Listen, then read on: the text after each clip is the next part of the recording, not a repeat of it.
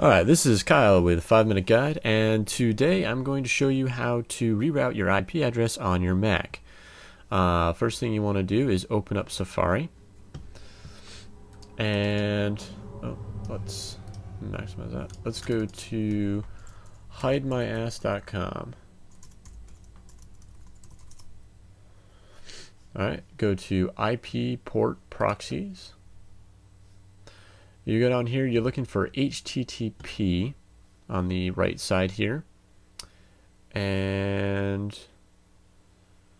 you're looking for high and KA. And here we go, we got one right here. You're going to copy the IP address and then remember the 4-digit number for the port. Okay, go to System Preferences, go to Network. Select the current connection that you're running.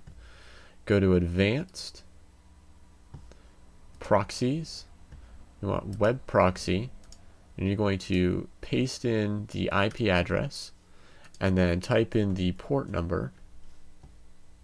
Hit OK, Apply, and then open up a new tab. I do Apple T for a new tab.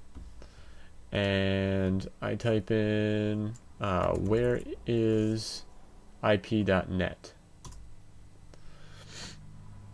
and that'll show you where your IP is coming from. And see, IP address is coming from something China. It'll even pull up a map here in a second. The thing with when you reroute your IP address is that it does get a slower connection, because you're going through another country, going halfway around the world, and then you're coming back a lot of times. So keep that in mind. Your connection will be slower. Definitely won't speed up. And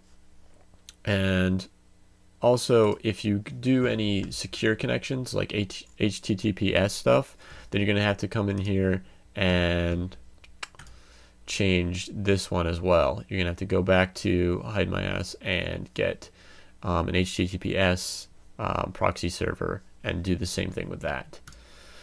So I hope that was helpful. Also, this only applies for Safari. As far as Firefox, I don't believe, let's give it a shot. I don't believe it works with Firefox.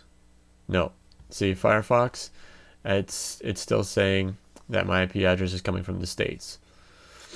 So Firefox has its own built-in one. We do have a video on rerouting your IP address for Firefox specifically, so you can check out that video. Also, if you have any other questions or comments, please leave a comment below. And if you like this video, subscribe, and we'll keep doing more. So give us some comments, give us some feedback. Tell us what you want to see on our site. What kind of things you want software wise for us to do tutorials on. If you have any questions, just let us know. All right, thanks.